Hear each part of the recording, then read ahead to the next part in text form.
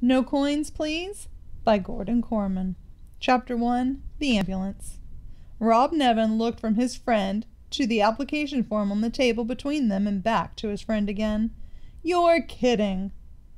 Dennis Lever grinned broadly. No, it's a great idea. From his pocket he produced a colorful brochure and placed it in front of Rob. Here, look at this. Rob frowned. Junior tours, fun, education, an adventure wrapped up in an exciting trip your youngster will never forget. Come on! You want us to be counselors on this thing? Dennis pointed to a picture of 2 stalwart counselors, standing behind 6 bright-eyed young boys, all of them framed by the Grand Canyon and an immaculately blue sky. That's us in a few weeks. But, Dennis, we'll have kids to take care of. We don't know anything about kids. Dennis shrugged. What's not to know? You just drive them around and make sure they don't get themselves killed. That's all there is to it. And we get an all-expense-paid trip from Montreal to Los Angeles in our own van. We even get paid for it. Rob snorted.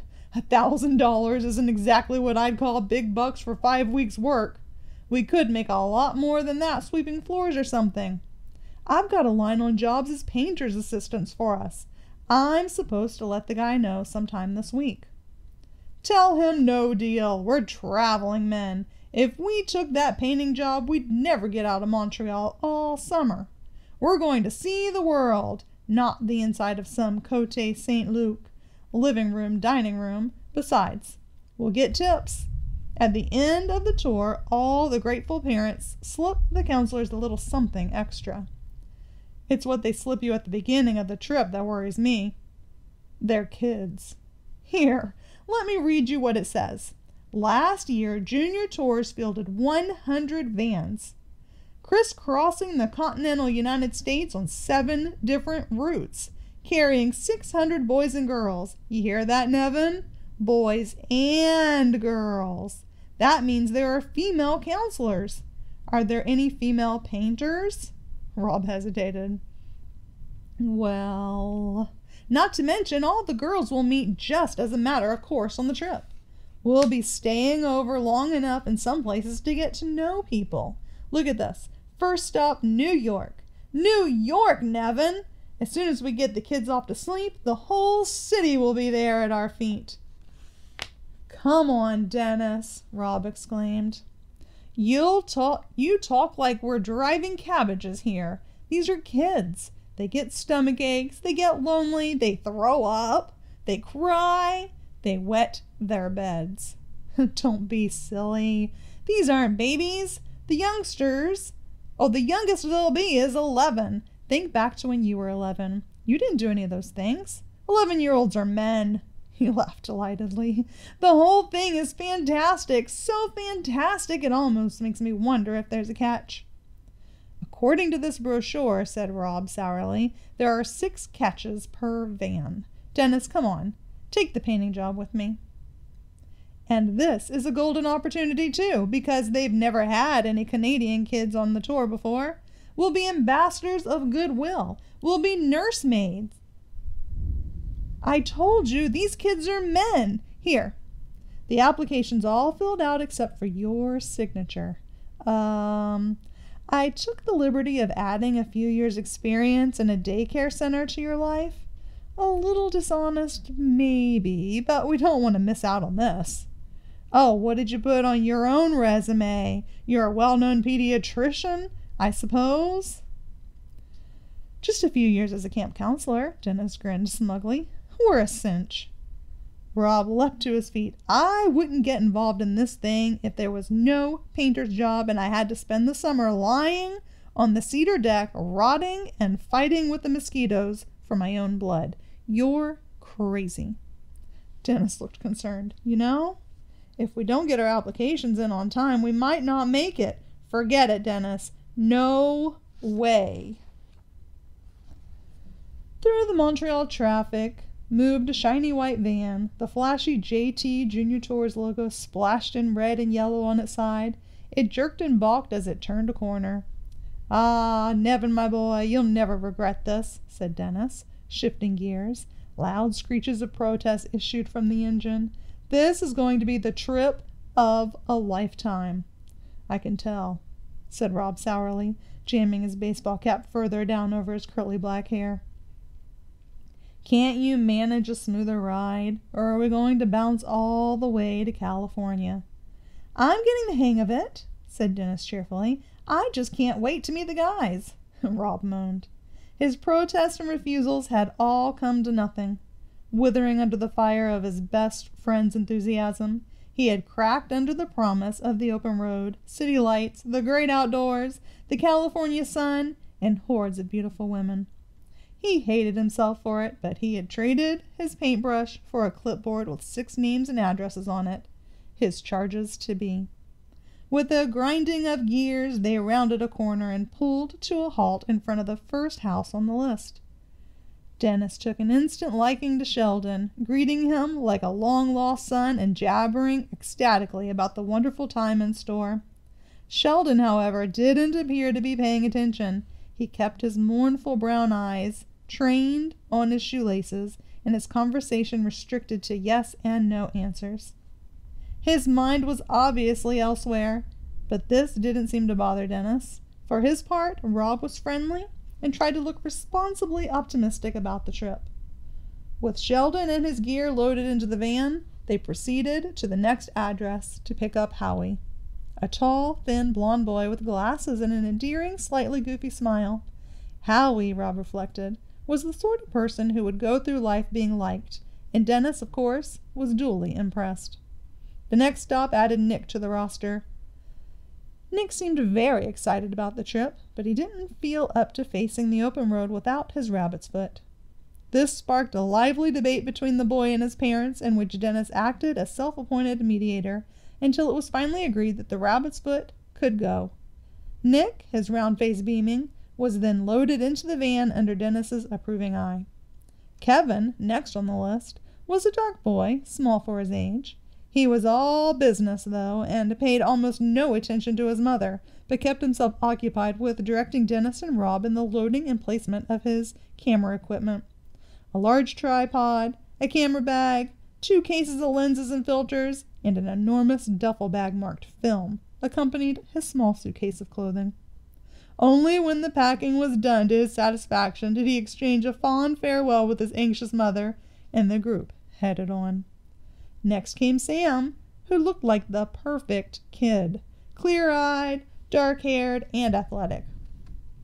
He seemed ready to take on the world with a devil-may-care style, which he had long worked on. He suffered a temporary loss of image when his mother kissed him goodbye, but with help from Dennis he managed to carry it off rather well. By this point, Dennis's enchantment with his group had grown almost to the point of rapture. "We are definitely the luckiest counselors on the whole tour," he yodeled gleefully as they made their way toward the last address on the list. "You guys just get acquainted with each other. We've got one more pickup, then on to New York." There was restrained cheering from the 5, which Rob interpreted as excitement over the trip mixed with misgivings about leaving home. The final stop was a large, attractive brick house in the heart of suburbia. "Hi, Mrs. Geller," Dennis greeted the woman who answered the door. "I'm Dennis from Junior Tours, and this is my partner, Rob. We've come to pick up Arthur." She ushered them into the front hall, and Rob watched his friend's eyes for the look of loving welcome signifying that Arthur measured up to the perfection of the 5 they had left waiting in the van. "Artie, the van is here." Mrs. Geller disappeared for a moment and returned with a slim, dark boy dressed much as the others had been in jeans and a t-shirt, except that around his neck he wore a small leather pouch suspended on a stout string. Over his shoulder was slung a large duffel bag, and in his right hand he carried a black leather attaché case with the letter A engraved on the lock. Dennis chortled with delight. "Hi there, Artie! All ready to go, I see. I'm Dennis, and this is Rob." "Have you packed everything on the checklist, Mrs. Geller?" Rob asked politely. "Oh, yes." "And Artie has spending money?" Dennis prompted. She flushed slightly. "Well, he has a few dollars. It's enough." Dennis's earnest face grew grave. Well, the tour's recommendation is $200, and the other boys have at least that much. We wouldn't want Artie to be left out of anything. Mrs. Geller hesitated. Well, sometimes it's not such a good idea to let Artie have too much money because... Oh, I see, Dennis smiled knowingly. Don't worry. We won't let him spend it foolishly. She sighed. Well, I suppose $200 isn't too much money if you hold it for him. You will watch him very closely, won't you? Scout's honor, Dennis beamed, accepting the crisp bills. All right, Artie, let's hit the road. Dennis grabbed Artie's duffel bag and Rob reached for the attaché case. Oh, I can carry this, said Artie casually. He turned to his mother. Goodbye, Mom. All right. She kissed him soundly on the cheek. You'll be good, like you promised Dad and me? Artie nodded. Don't worry, Mrs. Geller, said Dennis. Artie'll be just fine. Be good, she repeated, and continued to call out the same 2 words as she stood on the front lawn, watching the van pull away. Your mom seems a little nervous, Rob commented. Oh, it's okay, said Artie in his soft voice. She's just a little overprotective. All right, guys, this is just great, Dennis raved. We're going to be the best group junior tours ever had. There was dead silence. Rob looked back. Dennis, he whispered. I hate to tell you this, but 3 of your men are crying. Dennis glanced in the rearview mirror. Sheldon, Kevin, and Nick were all in tears, and Howie wore a long, forlorn face. Come on, guys, don't be sad. I know it's kind of a drag to be away from home for the first time, but we're going to have a ball together, right, Rob? Sure, said Rob with as much conviction as he could muster. Besides, we've got a lot of important business to take care of before we get to New York. Dennis went on. We need a name for our van. It has to be a great name, too, because that's what we're going to be called when all the different groups meet up at the checkpoints along the way. Maybe we should be something fearsome like the Monsters. Someone in the back seat honked into their handkerchief. Not so good, eh? Said Dennis. Well, what do you guys think? Sheldon perked up. I saw a movie once where the heroes named his van Old Betsy. Are you nuts? Cried Sam. Do you want to jog onto a soccer field while they announce us as Betsy? Kevin looked thoughtful. Well, we're traveling around a lot, so why don't we call ourselves the Rovers? Forget it, said Howie. That's what you call a dog. I know, said Nick. We'll be the horseshoes for luck. How about you, Artie? Piped Dennis. Any ideas? Artie, sitting with his attaché case on his lap, shrugged casually. Whatever you guys come up with will be just fine, I'm sure. Yeah, said Dennis. These are all great suggestions, but I kind of pictured something a little more unique, you know. Something that reflects the van, like a white lightning or a white tornado. Rob laughed mirthlessly. White lightning? If you want a good name for a white van, try the ambulance. A big cheer went up from the back. Perfect, exclaimed Sam. The ambulance! I love it, Nick decided. Aw, come on, guys, Dennis protested. You don't want to be the ambulance. It's silly. We can have a group yell, exclaimed Kevin. He opened his mouth and emitted the piercing scream of an ambulance siren. Sam and Nick joined in with enthusiasm. We've got the best name on the whole tour, crowed Howie. Thanks, Rob. Don't mention it, Rob grinned, enjoying the look of dismay on Dennis's face. But guys, not the ambulance. Oh, yes, it's perfect, said Sam with great authority. Everyone else is going to have a boring name like the Wanderers. How unoriginal, said Howie, nodding wisely. The ambulance is, you know, creative, said Sam. We'll be one of a kind. Way to go, Nevin, muttered Dennis bitterly. We've got the dumbest name on the whole tour, and it's all your fault. Rob shrugged, grinning. You wanted to be unique. As the day's driving progressed and the boys chatted among themselves and with their counselors, one thing became apparent to Rob. Sheldon could fill in any space in a conversation and was more than willing to do so. My best friend in the world is Pete Ogrodnick. He was saying, the Ogrodnicks live around the corner on Elm Street, right next to the plaza with the bake shop where Pete and I used to go for chocolate fudge cookies. They were so good I can almost taste them now. Rob glanced back to see that the other 5 boys had tuned Sheldon out and were looking absently out the windows.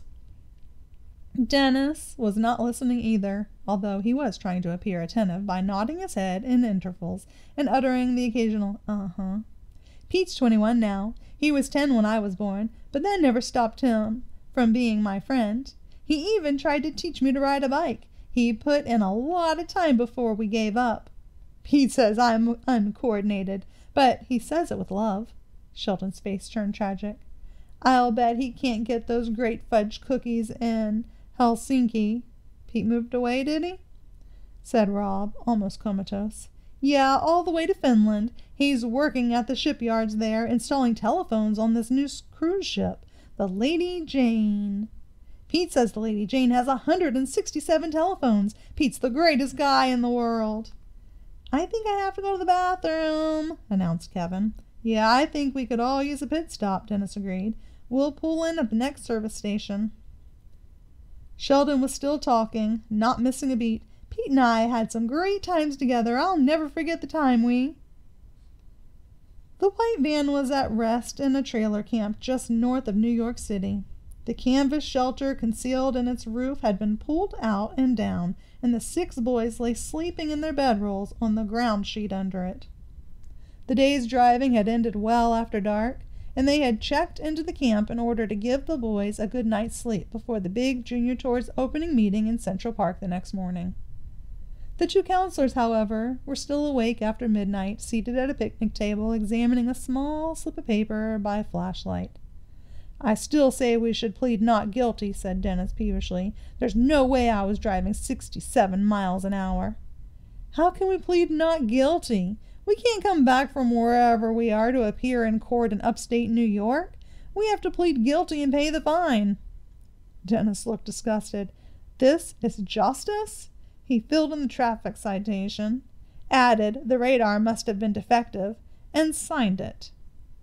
We can mail it tomorrow.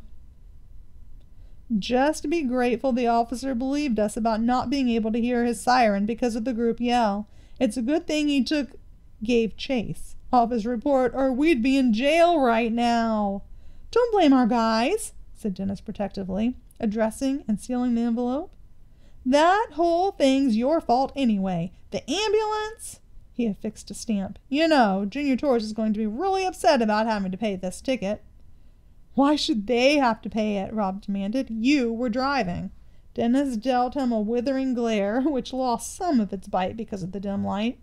You, the genius, have just explained that we're going to be on the road. Where will they be able to reach me except at the Junior Tours office? Excuse me, said Rob. Dennis put the envelope in his pocket and stretched. You know, he said reflectively, if we didn't have such a great time ahead of us, this could have been a really lousy day. Well, I'm not going to let a little speeding ticket ruin my vacation. And tomorrow morning, I'll talk the guys out of this ambulance bit, and everything will be cool. Didn't we get a great bunch of kids? They're okay, I suppose. Not exactly what I'd call men, though. I'm not so thrilled with the idea that when we got Sheldon, we also got saddled with the ghost of Pete Ogrodnik. Pete says. I hate the guy, and I've never even met him. If we have to listen to Ogrodnik lore all the way to California, I'm not going to be happy. Sheldon's okay, said Dennis, and that Artie kind of worries me. His mother seemed awfully concerned about him being good. I think that means he's usually bad. Nevin, you amaze me. Can't you see that Artie is the most harmless kid in the world? He said himself his mother was overprotective. That's the whole problem. Obviously, he's been overpowered by his family for so long that he doesn't even have a word to say for himself. That's why it's our responsibility as his counselors to bring him out of his shell and let him develop an identity and a sense of self-esteem. This trip is going to be the turning point of his whole life. Okay, Professor, said Rob. Does your psychoanalysis explain that briefcase of his? The one he takes to the bathroom and is presently sleeping with? And how about the leather pouch around his neck?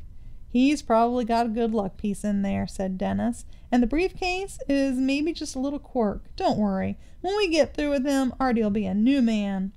Rob frowned. So I suppose both our lives are now dedicated to the rehabilitation of Artie Geller. Dennis grinned knowingly. I know what you're getting at. Don't panic. Tomorrow morning in Central Park, we get our first chance to scout out the female half of the store. There'll be plenty of time in the next few weeks for both the kids and the ladies.